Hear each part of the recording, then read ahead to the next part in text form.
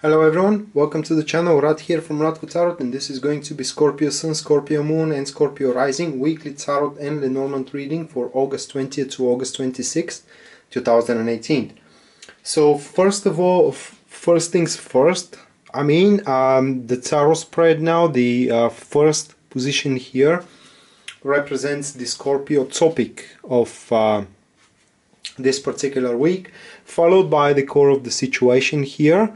Then we do have the challenges that you, Scorpio, needs to overcome, and the last one represents the guidance that you should follow for that particular week.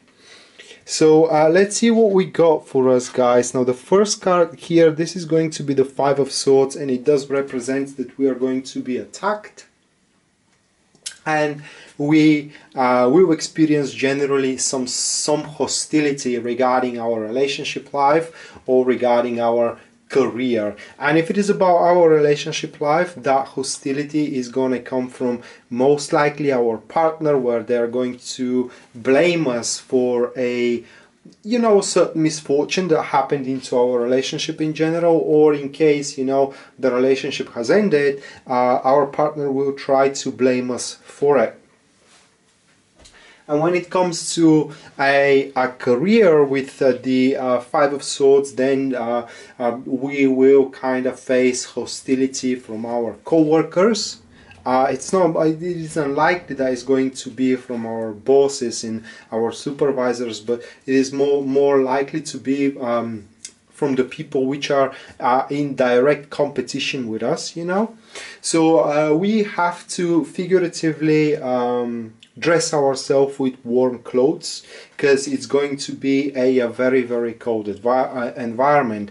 Now you need to be aware with the Five of Swords, either career or relationship wise, is that these people will try to dig up dirt about us.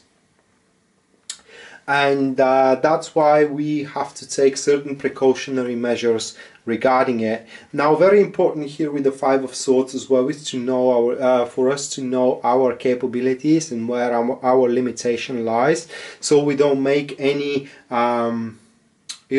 overestimated kind of steps toward, and therefore to fail regarding a certain activity or an enterprise, and that will give a prerequisite to our enemies, our rivals, to take the upper hand. So it is best that week for us to be lower than the grass if we can.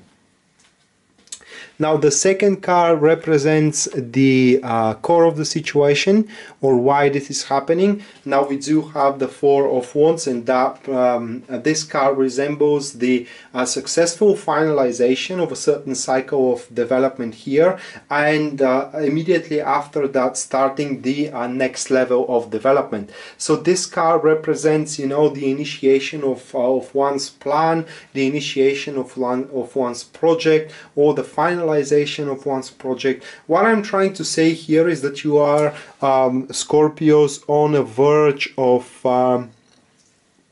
becoming much greater and in a much beneficial position than these people here, and this is like the final attempt from their behalf to deprive you from this success, if I may say it that way, here with the Four of Wands that you are after. So the Four of Wands here is the very culmination of a big effort, toils from the past that you have exerted, so you can have a certain, as I said, either a project or a certain enterprise into your relationship to be executed, like for example a holiday vacation, or buying a new home, etc., etc. It is just there are some people, as I said, which doesn't want you to expand, they don't want you to grow, and those people could be as well into your very environment, because for example, if it is about your new home, maybe your family doesn't want you to detach yourself from them, with your boyfriend or a girlfriend moving on into a new home, and therefore they will be the one who will try to attack you verbally and to with the last resort humiliate you in any way. So the challenges that you have to overcome here, guys, this is the Knight of Swords, and this is the challenge of convincing. Now, or the challenge to realize that whatever you do, you cannot convince those people that you are doing this here with the Four of Wands, you know, that development of a cycle, because you need growth, or rather you cannot convince those people that for the righteousness of your actions and of your situation. So either way here, looking at these cards, no matter, you know, no matter your arguments, no matter your negotiations with those people in general, they will not change their standpoint. Therefore, you have to basically move on either without them or against them.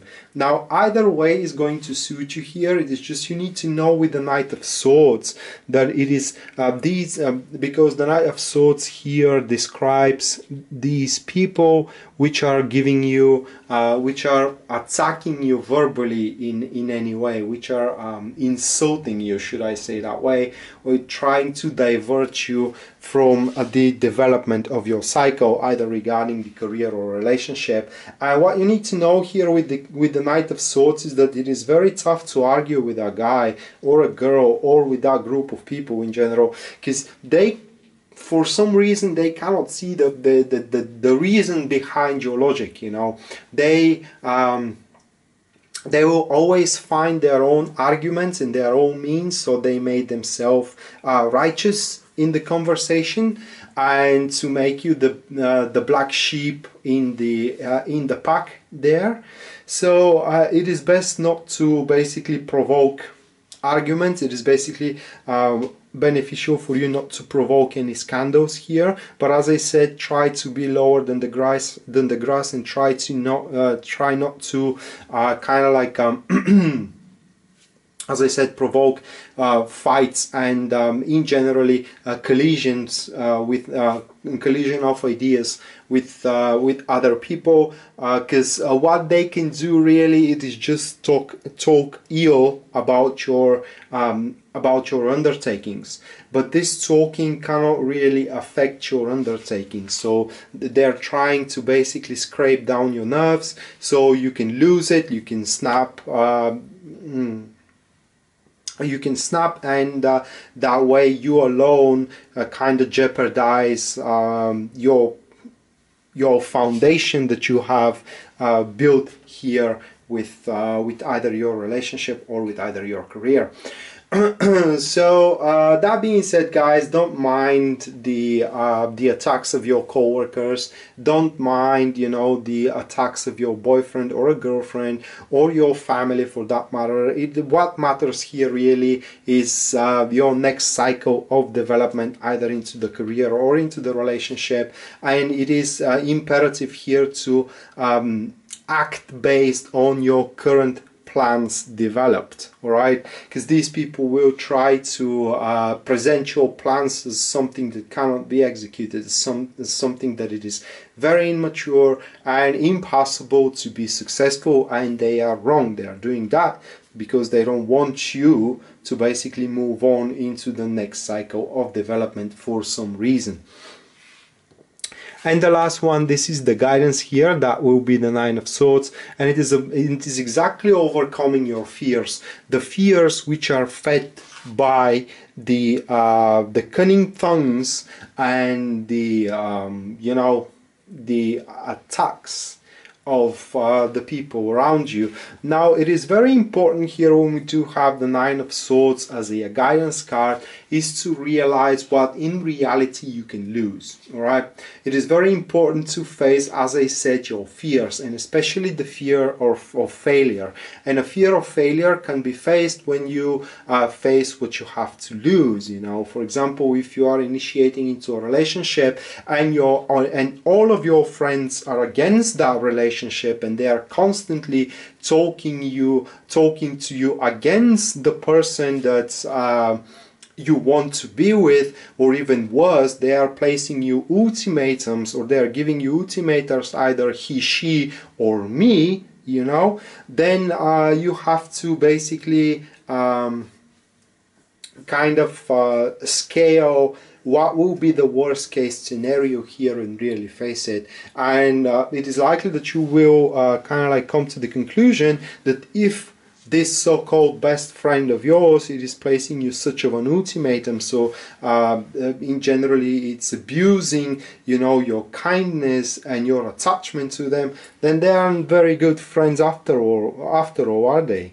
You know, so this is what I'm talking about, kind of like facing your fears and realizing the greatness of the responsibility you have toward yourself, toward your happiness, you know, and toward your well-being. And that being said, you should not allow anybody to dictate how you will be happy and whom you are going to be happy with. So this was your tarot reading for the week here, Scorpio, and now let's see what the Lenormand has to say for you. That will be the Sun, followed by the Stork, and then we do have the Ring. So what these cards are talking is that they speak like successful delivery of a long-term commitment here, or we are talking about a new very successful initiation of a commitment, right? So that will be the new cycle of development of yours.